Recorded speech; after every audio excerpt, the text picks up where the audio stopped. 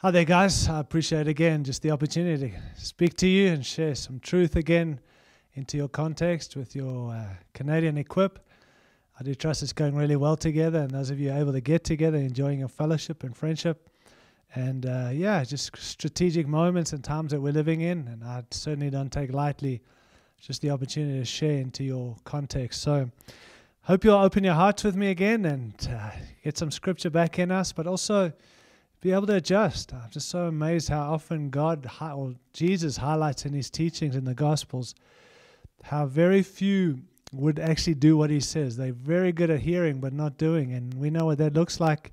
We certainly know what he goes on to say it looks like. It's like building a house. Matthew 7, he says that, and in Luke chapter 6, it's like building a house on the sand if you don't listen, and if you don't go do. Those who hear my words and put them into practice, he says, is like a foolish man, a wise man who builds his house upon the rock, and when the storms come, the house stands strong. But anyone who hears these words of mine and doesn't put them into practice, he says, is like a foolish man who builds his house upon the sand. And when the storms come, the house crashes. And friends, that's what we're seeing today, if we're honest.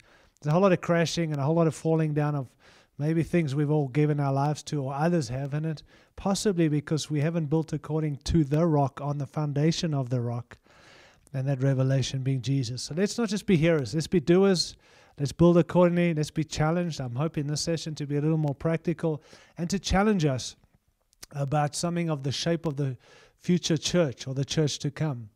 I think we're all asking those questions right now. What does the future look like, and what does it look like to build for the next era or the next season and long term? And we don't want to just put things in place for the next few years or weeks. God is a generational God, a God of generations. He's a God of Abraham, Isaac, and Jacob. We think in weeks, months, and years, and that's good. But we need to think beyond our generation into more generations, next generations. And I think Jesus is coming back soon. I keep saying that. I believe that. Under my watch, he will return. If I'm wrong, it doesn't matter. If I'm right, it does matter. We build accordingly. But in saying that, I may be wrong. We want to plan accordingly and build for the next 50 to 100, 150 years. And so the question's been asked, like, what is the shape? Someone recently asked me to preach into their context about the shape of the church to come. And I find that a fascinating subject. I want to be careful and say it's very dangerous to try and shape something of the future, because if we can so worry about the shape, we can miss the moments and the things God's called us to. And so I want to highlight, in light of that, in light of the first session that I talked about, the three things happening and our four responses, I want to talk this session about the shape of the church. If you've got a Bible, go with me to the book of Psalms, Psalm 32. And, in 2020, the beginning of 2020, God really spoke to me, and I felt it was a season of release. I felt God say we're entering into a season of release. And to be honest, I had no idea what that meant. I certainly did not perceive any of what we've gone through. For me, it was more about God backing what we're doing, and we're going to have more of his release. And then I began to preach that in January of 2020. And February, I was in Australia preaching all over, and got back in end of February and have not left our country since. It's like we went from that into a lockdown and a shutdown. And it was almost like, well, how's this a release when we're all locked up and locked down and shut down and can't do what we were supposed to be doing? But looking back in hindsight in the last 12 to 18 months or so, I want to tell you we have been released. There's been a lot of release. God has released us from things that perhaps we were so busy with and just carrying on with, certainly in my own life, in our own ministries, in our local churches and so on. He has released us, but he's released us from, I believe, in order to release us into. And so it was a season of release. It has been a season of release. I feel like we're into a new season now that we've been released from, in order to release us into more and into the new and the next. But in saying that, I also feel like it's a season of effectiveness. We've got to be effective and look for effective ways and not just kind of business as usual. I keep saying the moment we've been in has not paused the mission that we've been on. God didn't stop what he's doing in this pandemic. He paused again what we were doing in order to remind us what he's doing, and also to show us that apart from him we can't do anything, which we talked about last session. And I've said this in last session, but destiny is often revealed way more in seasons of crisis and confrontation than it is in convenience and in comfort. And so we perhaps had convenience and comfort before, but what we've gone through has revealed greater destiny. And I talked a bit about the purposes of God and the power of purpose and the hope to which we've been called last session. This session, I want to talk about the shape of the church and what we need to give ourselves to. Psalm 32, very, very great. I love this scripture. In verse 8 and 9 we're going to read, but I want to read it from the Passion Translation. And I know you might all be offended by that, but I just love the way it's just kind of written, and it really makes sense. It makes the point of what I'm trying to say to you guys today. So Psalm 32 verse 8, it says, I hear the Lord saying, I'll stay close to you, instructing and guiding you along the pathway for your life. I'll advise you along the way and lead you forth with my eyes as your guide. Man, this has been such a key text in ministering to me in this pandemic through this season. I mean, we've all had to face stuff for our own lives, but even for ministry and for the stuff we're doing around the world. And there's no books that I can read. There's no people I can call and say, hey, have you done this before? You know, even calling my dad, which I do regularly, to ask him perspective. He's been great at that. But he's also said, Tyrone, I've never led NCMI through a season like this. And it's true. And it's not that we can't learn from history, but we got to go to God. And it's God guiding us, God revealing, God showing. We may get some things wrong at times, and that's okay, I think. But as long as we go to God and realize He's got our destiny, He's control, He is watching over our lives and guiding us and leading us.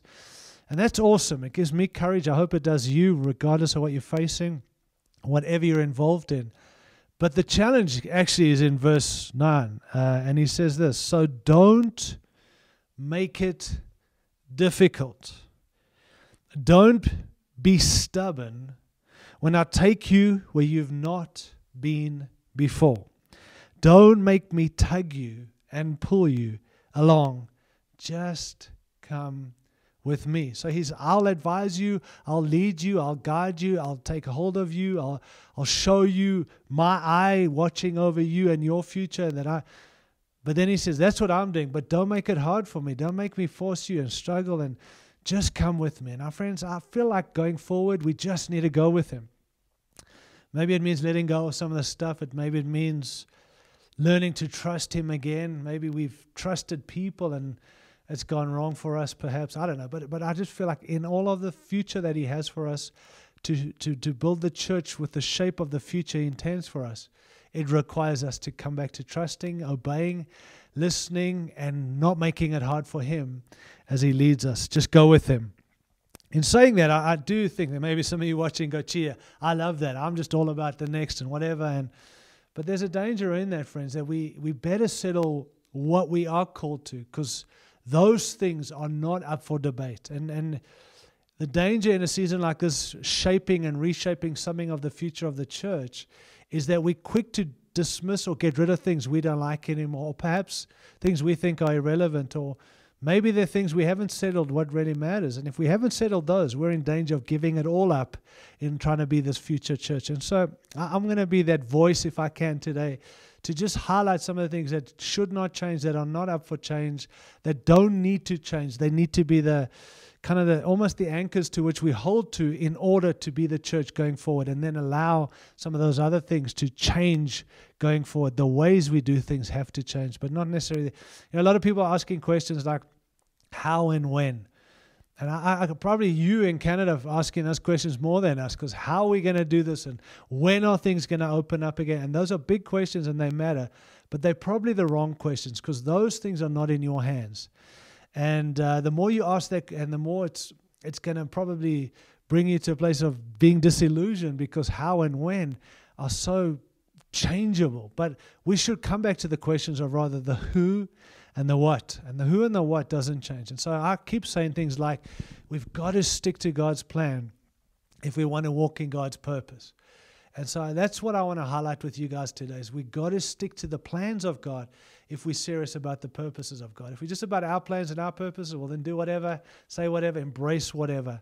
But if we're serious about His plans and that, then we've got to stick to His purpose and plans. So ask rather who and what. So highlighting, we've got to be a people of purpose in this season and vision. The Bible says, in Proverbs 29:18, where there is no vision, the people perish. We know that. We quote that. One of the other versions say, where there is no revelation, the people cast off restraint. One of the other versions actually say, without revelation, people run wild. And we want wildness, but we don't want to be running wild in a season of open spaces and doors and the future church. We want to come back to true vision, true purpose. You know, what I've realized, if people don't know where they're supposed to be going, they end up going everywhere except where they should be going. And so just come back to this thing of vision. We need to be envisioning people. We need purpose and vision. We're not going to just find a way. We've got to present the future God has for us. We've got to keep speaking it. It's not changing regardless of seasons and situations. What we've been called to has not changed, cannot change. And so we need purpose, and we need to be a people of vision. There's a big difference between vision and strategy. And I think that's important for us going forward and shaping the church, the future of the church, is that strategy must change, can change, but vision doesn't. But many of us present vision as strategy or strategy as vision. And so when we change strategy, people think we change in vision. We can't change vision. There's one vision that's given by God, but our strategy must change. And so let's not present goals as vision. Let's not present this is what we're going to have 100 church plants by the end of it. No. Those are strategies to fulfill the vision of knowing Christ and making Him known. So I hope that makes sense. We've got to adjust not our purpose and vision. We've got to adjust our strategy in order to fulfill the vision. It gives us opportunity to risk more going forward into a season that God has. You know, I've found also that people lose their way when they lose their why. And so vision is more about where and why, and strategy is more about how and what. And I think those are things we're working through. So number one, obviously, we need to learn, lead, and be a people of vision, purpose. Secondly, we need to stay prophetic, which we've spoken of many times. But you know, we've kind of boiled prophetic being down to simply three things: to see the future, which again links to vision and purpose; to prepare for the future, and to become the future. And so, even as we dream about the shape of the future of the church, we need to see what God's called us to. We need to be preparing. And I think COVID or this lockdown and pandemic has forced us to prepare ourselves again. But guys, we also got to become it. We can't just dream of something. We've got to become it. And so it does mean in a season like this, we are being prophetic. We need to read the seasons. We need to read and know what to do in the seasons. And I think our problem is that we're so good at seeing what others are doing, and so we're just embracing it rather than what God's telling us. And so I just want to challenge you not to ignore what others are doing, but be careful we're not just trying to implement other people's revelation. We've got to hear God in the season. I've got some thoughts and strategies too, but you've got to hear God for you. And there are things that He's called us to do together, but there's also things you've got to hear for yourself. So just be prophetic. You know, I was thinking this morning, you know, my mother-in-law, she lives interstate, and she loves to visit, obviously Nicole, and she does come up from time to time and stay with us and so on. But it's interesting that when she's here with us or with Nicole, she spends most of the time talking about the next visit. And I love that we need a plan, but she's almost like so determined about when do we see you next that you're not enjoying the moments you're in now. And I feel like for us, guys, maybe all of us just want to get out of the season, get into the next. And that's good, and I understand it. We've got to be a prophetic people. But don't miss the moment we're in, the stuff that God's showing now. God wastes no season. Every season matters. And so while we're focused on the future, don't miss what He's doing in the now in order to help us fulfill the future. You know, I've been reading through, and it's another preach somewhere else, and maybe someday I'll get to preach it with you. But even in the season of being effective, we've been released from in order to be released into, but we need to be effective in our season. I've been looking at truths again, where Paul writes in Colossians chapter 4:17, he says, "See to it that be sure to tell Archippus to see to it that he finishes or completes the task he's been given by the Lord." Actually, what does that mean? Well, that's interesting. And Paul in Acts 20, when he calls the elders of Ephesus together, and he's like offloading revelation, knowing he's going, and then he says to them, all I know is that compelled by the Spirit, I'm going to Jerusalem. I don't know what waits for me there, except I know hardship and prison. But then he says something incredibly interesting. He says, however, I consider my life worth nothing. But he doesn't say my life's worth nothing. He said nothing to me. Your life matters. That's why Jesus came. And we need to come to is my life means nothing to me. It means everything to Him. And certainly when we're in his purposes, that's what Paul was talking about. But he says, if only I may finish the race and complete the task to which the task that he's given me, which is to testify the grace of God to the world. Basically, what I want to say is this, that I've been a huge believer on preaching on finishing our race, and it's important and it's very key that all of us run our race, finish it, and aim for the end result of crossing that line. But I think I've often, and I've very seldom ever heard anyone talk about completing the task as a different thing.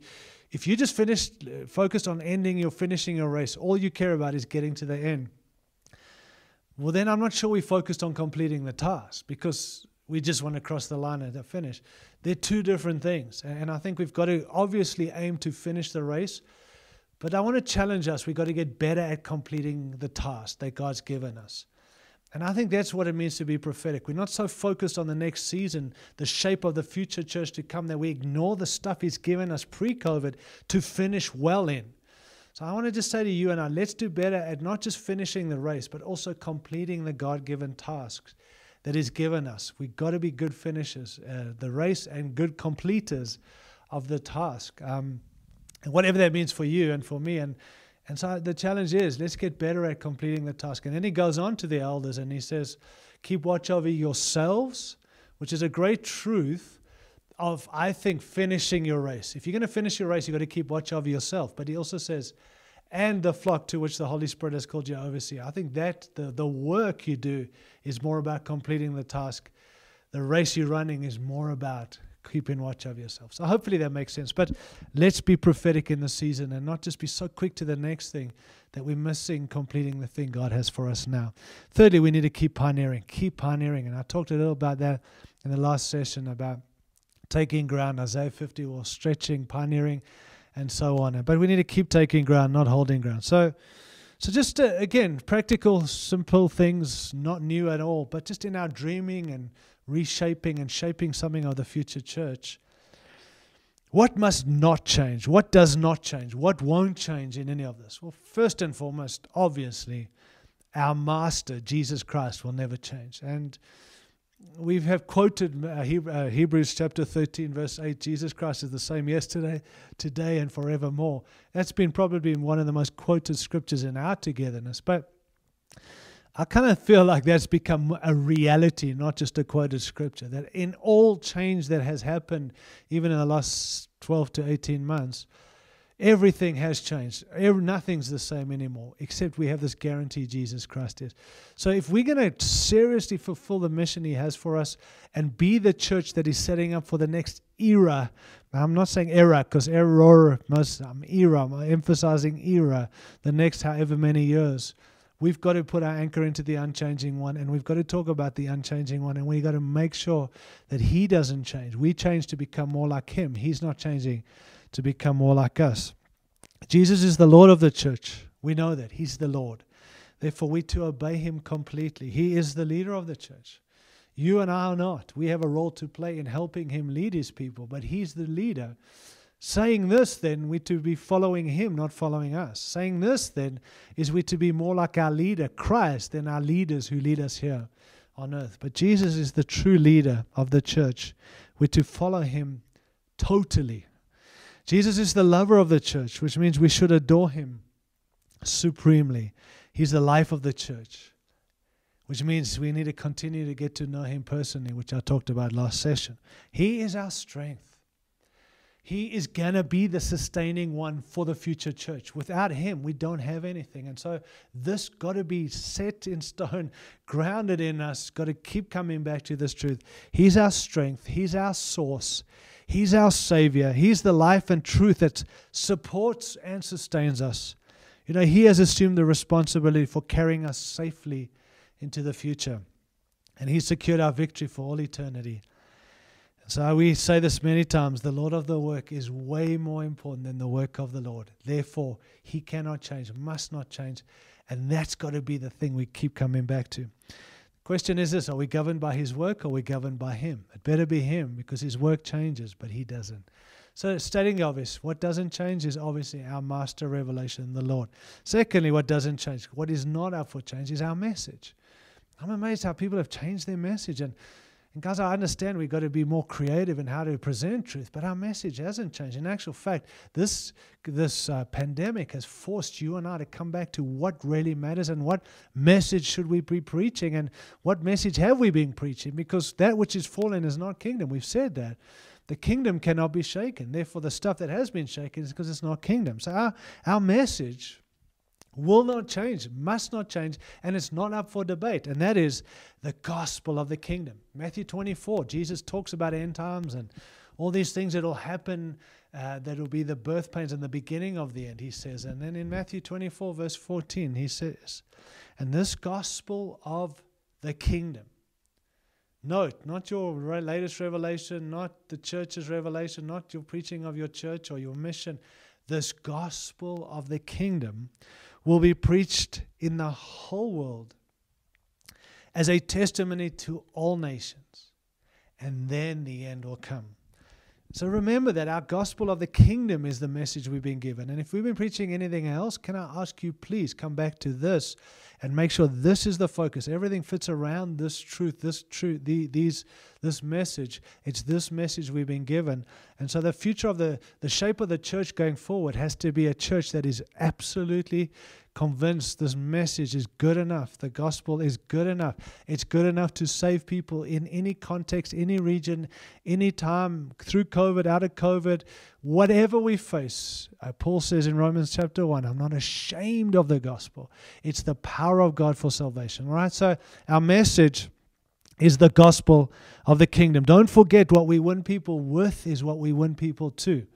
And we've seen people fall away in this season. I think it's because we're winning them with the wrong thing. We need to win them with the gospel of the kingdom so they stay the course regardless of what comes our way. And let me just say too, the aim of the gospel is not to get men to heaven. It's to return them back to God. That's what matters. It's not just about getting to heaven.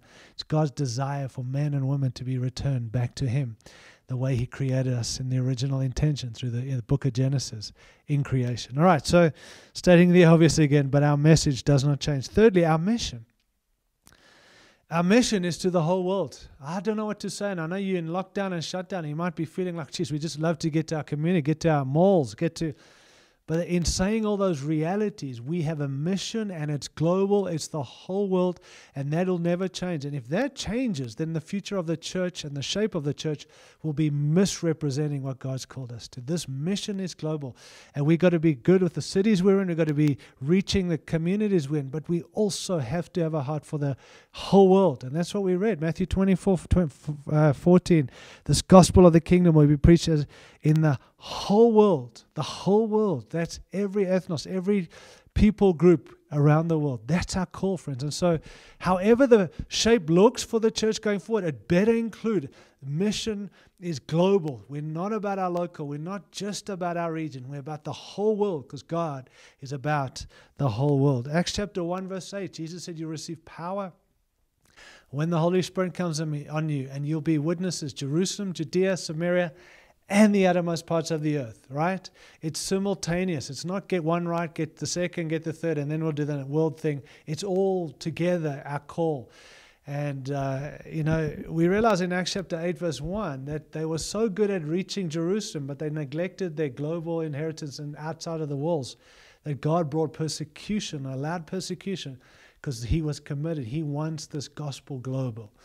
And so I just want to say, let's respond to Acts chapter 1, verse 8 by living it out, rather than God having to force another Acts chapter 8, verse 1 on us. Let's do it out of call rather than out of Him forcing His will and His way. So again, guys, stating obvious. Someone said, if the world is not your parish, well, then your parish will become your world. And that's such a concern for the future church, that we don't just make our church our world. We've got the world there waiting for this. I do think our mission is adaptable to be more effective through crisis, but it's not to change at all. It's the whole world. The next stating the obvious point is what doesn't change is our mandate. The mandate given by God is to make disciples. It's obvious, but Jesus was very clear. His last words to us were to go and make disciples. Jesus in Matthew 28, all authority in heaven and earth has been given to me. Now go and make disciples, followers of Jesus, of all nations, baptizing them in the name of the Father and teaching them to obey, and surely I'm with you always to the end of age. Those were Jesus' last words to his people. Friends, I don't want to pull at your emotional strings today, but I want to challenge you. If you claim to love Christ, if it's Jesus obsessed and focused, then I want to tell you we better get on with what Jesus told us to do. And he called us to make disciples. He called us as a follower of Christ to make followers of Christ. All our ministries, all our involvement must always have this end result to see people become more like Jesus. We say this, we believe this, but are we living this? And the future church has to embrace this truth. If that's his last words, those are our first work. Someone said a decision may get you to heaven, but a disciple gets others there with you. And we don't just want decisions, we want disciples. So go and be a disciple, go and make disciples. And I think one of the most tragic things I read recently, and I know it was a 2018 survey of churchgoers in North America, and they asked thousands of believers, churchgoers, this question: how many of you know about the Great Commission? And there was all these statistics, but the troubling one is 51% of churchgoers in 2018 in North America have never heard about the Great Commission. Now, I don't know what that does to you, and I know it's a statistic, and I know it was a few years back, but friends, there's a problem if more than half of the churchgoers in North America have never heard about the Great Commission. It tells me, number one, the pastors and preachers are not aiming for what Jesus left for us to do. And even more troubling maybe is that people aren't reading their Bibles, because you cannot read through Scripture, not even the New Testament, the Old and New together, and see that Jesus has left us this mandate. And so we're going to have to contend, and we're going to have to not presume and be way more intentional about being disciple makers and sticking to the mandate and not getting busy with ministry, keeping the main thing. Making disciples is what Jesus called us. The next point is what doesn't change is the means. And I'm just sticking with alliteration, the M's. But the means, the vehicle through which the kingdom comes, being the church. The church is adaptable and changeable and all these things. I get that, and we've got to be. And maybe that's where we've gone wrong in past, is we've all had to try and be the same and do the same. But actually, this vehicle isn't changing. And for the shape of the future church means it's through the church. We need to come back and understand Jesus is building his church. If that's what he's building, it matters, and he's not doing away from it. And maybe you just listening and watching saying, gee, we don't need the church anymore. We've actually found not even being in the church anymore, it's easier to just get on. I listen to kingdom people talk about no need for church. Nowhere in Scripture can you find that. In actual fact, we need to operate through the church, because Jesus is building his church. We don't make the church the focus, but we realize the church is the vehicle. That can't change in our dreaming for this future that God has for us, friends. Jesus is building his church, Matthew 16, and he's given us this mission to go make disciples. But he is the builder of the church. He's the master. He's the Lord of the church. This vehicle does not change. He's not going to find another way. It's his church through his church. You know, the church is not the center of God's plan. Jesus is, but the church is central to God's plan and will always be. Even whatever we look to the future to shape the church, it's going to be that. And I do want to just challenge us as the church and say this: we need to view ourselves as Jesus did. And what I mean by that is the church is the agent of God's mission. We're not the goal of God's mission. We're the agent. And perhaps people have begun to reject the church because we've made the church the goal, when God never intended the church to be the goal. God, or Jesus, intended his church to be the agent, the vehicle through which his kingdom comes. And so let's not try and get rid of the church. Let's adjust the church according to how God intended it, getting us and her focused back on the mission and the mandate and the kingdom. But the vehicle will never change. We are the agent, not the goal of his mission. Meaning that the church does not send. We don't send people. We got to live sent. We are sent. The church is sent, and meaning we're inherently missional, right? The church is not a place. The church is a people, and we are a sent people. So let's live accordingly to whatever that looks like going forward. The next thing that is unchanging, and this is our model. And what I mean by that is this apostolic prophetic model. It's right through Scripture. It's actually Old Covenant. It's in the beginning. It's the mandate given to Adam and Eve was to multiply and be fruitful and go and subdue and take the world and all that. And so, sorry, there's a fly running around here. But anyway, it's we'll carry on with it. I hope you can put up with the noise. I can't get rid of it. But anyway, we say, so it's what was I was saying, the model is from the beginning God intended. Abraham was sent. Go and be a blessing to all nations. It's right through the Old Covenant and certainly right into the New Testament, New Covenant. Going and sending. It's not a NCMI thing, man. I'm so tired. Forgive me my honesty today. I'm tired of people saying it's an NCMI thing. It's a God thing.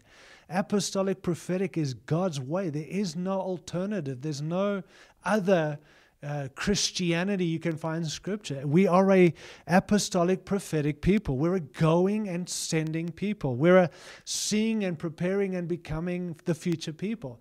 And so that model, that model of apostolic prophetic must never change. The way it's worked out always changes, but that heart cannot change if we are shaping and reshaping something of that future church, of the church that God has intended us to be going forward. The next thing is, what doesn't change is the manual. And it's not my manuals or Dudley's manuals or your books or we all have those things and we write them to be helpful. But that's not the mission. That's not our manual. Our manual is the Word of God. Friends, the Word of God. I know I'm stating obvious things, but the concern I have in our dreaming of a future church is putting aside Scripture and let's get busy with our things that really matter. No. Part of what we've gone through is God brought us back to His Word.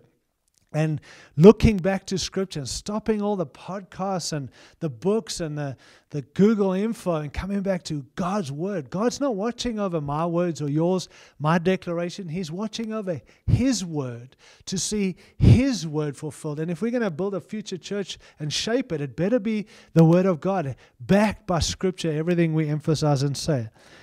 Psalm 119 verse 89 says, "Your word, O Lord, is eternal.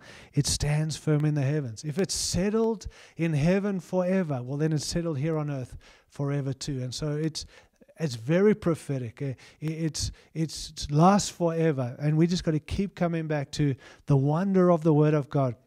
And friends, may it be a mirror, as we keep saying, as well as a lens. May we live it out, not just preach it. But let's make sure everything we highlight must be biblically backed, especially if we're going to build this church and shape a church for generations to come. They will fail.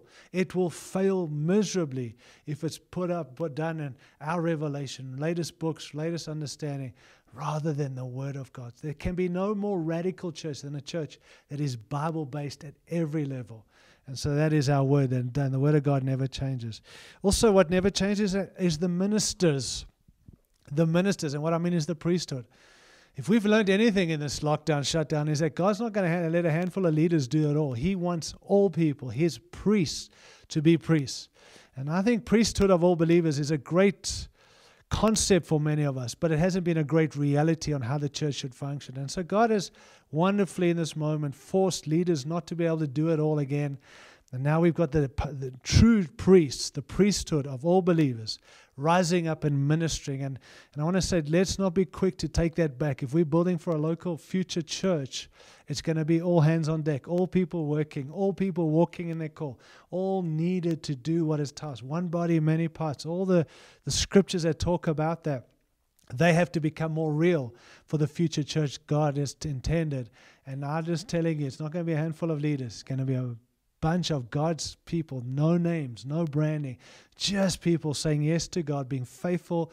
And that's what we got to build towards and empower those people and raise them up and strengthen and give them courage to go and be it, and not permission, but endorsing them and going for it. And let's take the world in this season. Another thing that's unchanging is our need to multiply. We are called to multiply. And multiplication is not an optional extra. It's not one thing we get to. It's what we're called to. We got to multiply. So everything we're doing has to be viewed with this thing of multiplication. Bring in more. Friends, it's not somewhere when we get big we can stop multiplying. Multiply one right now. Keep multiplying. That's not up for change. That is more back to keep multiplying. And the Bible's very clear around that. And the last thing, again, there's many more, but I want to just highlight one more thing that shouldn't change, is the fact that we're called to mature and grow up. I think, again, what COVID has exposed is that how immature the church has been. And I think 12 months of lockdown has been far more effective in maturing us than 12 months of us getting together and having more meetings. And that's a bit of a slap in our faces, to be honest. But what it does mean is we better get better at focusing on maturing people rather than just blessing them and giving them our latest, greatest, next revelation, writing our new books. We are called to prepare the bride for the return of Jesus. So maturity is the end result. It's the goal that God's given us. And we need to raise up a people for that. So maturity, Jesus is coming back for us. So let's grow up and let's look for a church. So that's not up for debate. That is stuff we're going after. What's going to help mature the bride? Equipping and maturing her, Ephesians 4. Those gifts were given by Christ to the church for the church to equip her, but also to bring her to a place of maturity, becoming more like Jesus. So those are not up for grabs. All right, what I think must change, what I think and believe must change is a few things. I mean, there's many more, but just for time's sake, let me give you a few I've been processing through is how we measure success. How we measure success. And, the problem is that every church or every believer uses something to measure success. And here's the problem. Whatever we choose to use or measure success, it does two things. It reveals our culture, but it also reinforces our culture of our lives or our churches. And I think we've had to relook at what is what is success. And we've taken worldly perspective and made that kingdom. And I think that we're in danger going forward of trying to get back to the bigness and the numbers and the income. And those things matter, but they're not true success. We've got to, as the church unfolds into this great future, we've got to contend for the things he spoke, but we've also got to change the way we measure success. Please, my dear friends, let's not allow flesh or worldly things to determine what true success is. I've said this many times. We count success, but God weighs success. How much of Jesus is in what we're doing, not how much of what you have is yours in a sense. And so, the early church, if you look at their hearts, it seems they weren't that enamored with size. They were more kind of enamored with reach. I think there's a big difference. We want to have big, but not big for the sake of big. We want to reach. We need a greater reach. And that's something I think that's going to help us live in the mission God has and the stuff we said that doesn't change going forward when we come back to understanding how we measure success. So the challenge is for all of us to take that and say, well, what does that mean for us as a local church or even individuals? And let's go after kingdom success, not worldly success. Otherwise, we're going to miss the thing God has for us. And another thing that must change is our motives. Our motives. We unfortunately do many things in the name of God, in the name of Christ, in the name of the church, but for the wrong motives. And man, I just feel like God's got a hold of our hearts saying, actually, everything should be done again for the love and the glory of God. If it's for anything else, it's the wrong motive, guys. And again, I know we can say, well, Paul said, as long as Christ preached, I don't care. No. We actually need to be motivated by the right things. All that's done, all that's said. I feel like God's got major doors for some of us watching this, but it's coming back to the motive. Do you want the recognition or you just want to give the glory to God? Paul was very clear, even in his writing, 1 Corinthians, that God doesn't choose the wise and he brings the foolish to shame the wise. Why is that? He says, so that no flesh may glory in his presence. No man can take the glory for anything. And I do sense if we settle that again and again, and our motives are not to be recognized and put my hand up in my ministry, in my church, my success, just I do what I do for the glory of God. Man, friends, that church going forward can be spectacular and truly bring glory to God. I think what also needs to change is our modus operandi. And again, we're using words just to keep with alliteration here, but the ways of God, they're organic, friends. There is spirit life that needs to come back. And that's not having banks. I'm not just saying let's just be led by the Spirit. I do think we need banks, but we need river. We need the river. We really do. And somehow we forgot that the banks are there to actually direct the river. Banks without a river is just a big hole. It's a dry hole. And I think the church, unfortunately, can be like it if we're not Spirit-led and Spirit-driven, and there's this organic nature to what we're being called to. We've got to get more. While there's organization needed, we're an organic people. The church is organic, and we need the ways of God and the strategies of God to change and adjust going forward, but the creative ways. And so, the spirit or the river without banks is a marsh. So we need both. But some of us are like so big on ways that we don't allow the life. And let's look for life. Let's follow the life of God through the banks, through Scripture. Let's see what God's doing even now. Like, what's God doing, and where's their life? Where's the life of God? Go with some of that in the context of the purpose and plans of God. Another thing that is linked to this that must change is our methods and our methodology. This, to me, is the biggest thing that needs to change. Somehow we've made methods the theology, or methods the way to do it. And I think the church globally has all been trying to do everything exactly the same way. That's why the life of God is gone. And I think shaping the future of the church, there are the methods, and methodology is up for grabs. The way we do things has to change. Even our gatherings and what we do in our gatherings, not for the sake of change, for the sake of effectiveness and to fulfill the mission. We've got to change. And it's not 3 songs and an illustration and a sermon and a preach. And I'm not against that, but I feel like the whole world's doing that, and it's not even affecting the world, the people we're called to reach. And so the freedom I'm challenging us with, and I feel God's challenge, is there's freedom in this season to find new ways, new methods. God forbid that we back to the 80s again, or the next generation has to implement our methodology and our ways because we weren't available or willing to adjust. Our methods must change. If we settle what doesn't change, then we've got to find new ways, new methods. And so someone said the idolatry of method is what kept Moses out of the promised land. Think about that. The promised land, the provision of God, the future God had for Moses, it was the idolatry of method that kept him out of the promised land. Let's not be kept out of the promises because of methods. Let's find ways. There's freedom in God. God's, I think, okay with us doing things differently, not to be different, to be more effective going forward, and whatever that means. Another quick thing that needs to change is our self-sufficient mentality. My goodness, friends, we are so quick to take things on and take responsibility and, again, get back to doing things without God. And I don't judge our hearts. I just think we're good at doing what we do. And we're just going to have to keep changing this mentality. We're not self-sufficient. We cannot do a thing without God. And that'll help us stick to His plan and give Him the glory if we keep with His being fully sufficient, being totally dependent on Him rather than being self-sufficient with our thinking and mentality. And linked to that is our mindsets that must change. This pragmatic approach. We can't approach the future God has for us pragmatically. We've got to lead with the future in mind. What does it look like? All the stuff we're putting in place. It's going to shape the future of the church. So don't do it pragmatically. We can't be pleasing people. This is a mindset that has to shift. We choose whether we please man or God, and you can't do both according to Galatians chapter 1, verse 10. Paul said, if I was still trying to win the approval of man, I wouldn't be a servant of Christ. We got to settle. Are we going to please people or are we going to please God? But I'm telling you, if we're going to build a church for the future that shapes the way God intended for generation, it's going to have to come back to pleasing God, not man. A.W. Tozer said, a church that cannot worship must be entertained. And that's tragic, and we've seen that, even entertaining through this season. Let's not entertain.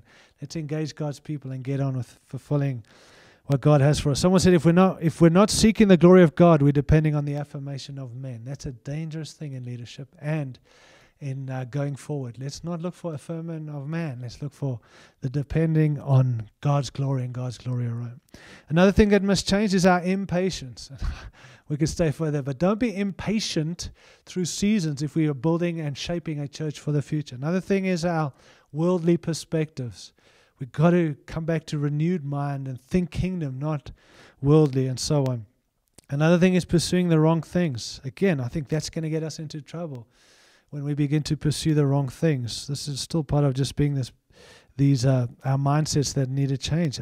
Pursuing the wrong things. One of the things I realize more and more is the devil desires to destroy us, but he's only been given the power to distract us. So the way he destroys us is by distracting us. And so don't let the upkeep of the church ever distract us from advancing the kingdom of God, friends. And I think in this season it's so easy to that to happen. But as we are shaping a future church, the church God intended for generations to come, let's not get distracted in this season. Pursue the right things. And no personal revelation is another thing. We need to be begging God to reveal Himself daily to us. We can't live on borrowed revelation or what others think about Jesus. We've got to have our own revelation. And that's going to help us build for the next generation. So just in landing, I want to just say, what are some of the reasons our churches or the church or our ministries won't adjust or have the impact God intended? Well, these are going to hurt a little there and step on your toes, but I feel like in light of just go with me, the scripture we read, Psalm 32, 8 and 9, we're going to have to just adjust. Some of the reasons that will stop us or we struggle to impact going forward, well, I think number one is we're the measure of our choices. We make choices for the future church based on us or how we feel. I've watched that, and I want to tell you it's an incredibly dangerous thing. We allow our capacity to determine the future call of the church rather than the call to determine our capacity. Don't do that, friends. Let's let God enlarge us into His call rather than we get in the way and we make ourselves the decision makers for the future God is building. So it's so easy to do in leadership as elders or people or leaders to just make decisions based on us, but we can't if we're building for the future. Another reason is we're not willing to make tough decisions or tough calls or choices. And I feel coming out of the season, we've got some tough decisions to make, tough calls, and we've got to make the right choices for the future, not for the history, for the now. And if we're not willing to do that, I think we're going to lose the impact and not be the church that God's intended. Another thing is we're not able to embrace change. Change is here to stay. We've learned that. We see that. But more change, continued change. If you're not willing to embrace change, I think we're going to miss out and we won't be the people God. Our current situation is another thing. I think some are losing their way, stating obvious things. But if we're allowing our current situation to determine the future of the church, man, we're in trouble. And we're not going to have the impact long lasting and live in the shape of the next era of the church Jesus is building. If we're in constant conflict, and we are in a battle, we talked about that last session, but the battle is sometimes within, and we've got to stop fighting each other.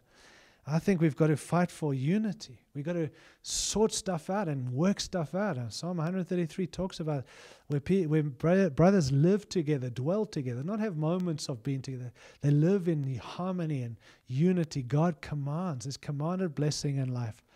And all the stuff we're crying out for, God commands that where there is blessing. So fight for unity. At the same time, we've got to fight for diversity. A lot of us think unity means everyone has to be the same actors. No. Unity is settled in who Christ is and our functioning in the purposes of God. But diversity is God's way for us all to function differently. And the more diverse we are, the more stronger we are. So unity is not diversity. So as much as we need to fight for unity, we need to fight for diversity, and we see that in Ephesians chapter 4. Another thing we've got to fight for is each other. Fight for each other. We're not co-workers, we're co-laborers. We need each other. And lastly, fight for our mission. Friends, bored soldiers, we're in a battle, and bored soldiers are dangerous. They end up fighting each other. We're made for mission. If we're not on mission individually and collectively, we'll find ways to damage each other. So conflict within is going to stop us being that church. Another thing is no charisma. We fake. We're judgmental. We're hypocritical. We're angry. We're narrow-minded. We're unkind. Those things will stop us being the people God's called us to be, and certainly building a church, the church, His church, for generations to come. Let's find ways to build each other up and not be narrow-minded and angry and, anyway. Don't be a jerk. We don't want jerks in the kingdom. We want kingdom people who people want to be with, and whatever that looks like. Lastly, we've lost our conviction. I feel like if we lose our conviction, we're going to lose everything. And I think many guys get so focused on growth that they're actually no longer focused on God. And I think for the future generations, we've got to focus on God, and we've got to not lose conviction, live and lead with conviction. So I know I've landed. Here's my third landing, finished landing. Quick questions that would be good to answer. And again, not get all the answers, just to help us go forward. I think these are some far-reaching questions that I've heard others, and maybe God's shown me, and just good questions to ask, not to doubt, but to be preparing for the future God has. Far-reaching questions to help us lead forward, vision and structure to fit the new era that God has taken us into. Here's some. Is our structure life-giving, or is it smothering? It's a good question to ask, and be careful who you ask. If it's people who are feeling always like there's never, just be careful, all right? Don't fight, just settle some things in your heart. But is our structure life-giving or smothering? Another one is our current plan and strategy delivering the results God's called us to. It's worth looking at. I mean, if it's not working, let's change it up. It's a good time to change things up. If the good question is, if we're starting again with our current people, our current income, what would we do differently? That's a good question to ask. Ask this question: what is not working? And then ask, why haven't we stopped these things? If your horse is dead, well, for goodness sake, dismount. Get off your horse. It's time to reshape, redefine, and prune away some of these things. Another question is, are our priorities truly biblical, or are we experiencing missional drift? And again, we've talked about what shouldn't change. Another one is, are we too dependent on copying what others are doing? And I have addressed this. Or are we doing what God's called us to do? I think another thing is, which follows it, are we being authentic to the calling of the church or the people we've been called to reach? Be authentic. Another one is, where are the signs of God's favor and fruit most evident? Another one is, this is a big one, friends, are our external partnerships, and I want to talk a little bit about partnership in the next session, but are our external partnerships and relationships with apostolic prophetic up to date? Are they real? Are they relevant? And are they where we are today? That's important. Are they real? It's cool to say we partner with a team called NCMI and have no input, no perspective, no real accountability. I think we need that if we're going to truly go forward in the season. It's good to ask those questions. We've got the right people we're working with. Even though we connect to this big team, who are the guys that speak into our lives and our churches? And it's a good question. Another question is, are we building an empire for our own ego, or are we truly building God's kingdom? And here's the thing is, does our language, our planning, our metrics, our measurements, and our budget reflect that, not our ego or our own thing? Another thing is, are we innovating? Are we simply repeating ministry patterns from memory? I think God wants to show us some new ways, new strategies, and so on. Another thing is, how could we reach and transform our entire region for Jesus quickly? That's a great question. Here's the thing. If Jesus was returning in 3 months, what would you do to reach those people around you in that time? Those are some good questions to ask. What are our limitations? What are our weaknesses? How are we fixing or working around them, and so on? Another thing is, are we doing all we can to raise up the next generation? All we can. Not thinking about it, praying about it, doing it. Are we doing all we can to raise up? How can we talk about the shape of a future church if we're not raising up the next generation?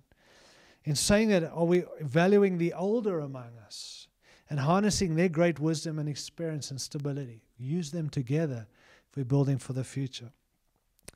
Another question is, are we growing by reaching unsaved people? How much growth is coming by reaching those who are lost? That's a big measurement of the future church we're building. If it's about just keeping saved people safe, we're missing the impact God has for us. Let me ask you this challenge: are all the elements of the early church in the book of Acts allowed, celebrated, encouraged, and, as I said, allowed to thrive among us? If there's a no to that, we're going to miss what God's doing going forward. And I think it's a thing we've got to come back to again and again. Quickly, a couple more. Is our entire concept of church fully biblical? Man, it's worth relooking at that. Are we truly representing Jesus and becoming more like him? That's a major question to be continually answered. For me, I leave us with this last question. To me, that's still the most important. Is, are we loving him with our yes and with our obedience? I can't picture a church that Jesus is building and the shape of the church to truly reflect him and represent him if we're not fully obeying him and loving him with our yes. The church has no future if we're not saying yes to Jesus, if we're not hearing him. And so, friends, what a time, what a season. Challenged, absolutely. Encouraged, you bet. But what a time to relook and reshape something of what that church future could be. And I don't think we have to worry about the shape of the church. I think we've got to worry about what matters and watch that church become more and more real, more relevant, and more reflecting Jesus Christ. So I trust that, again, is not new, but to challenge us, encourage us. I ask you please to go ask these questions. Let's work through this rather than just hear it. And let's go and be the people God's called us to be, to set his church up for the finest hour and for his return. God bless you. Thanks for your time. Appreciate you guys. Take care.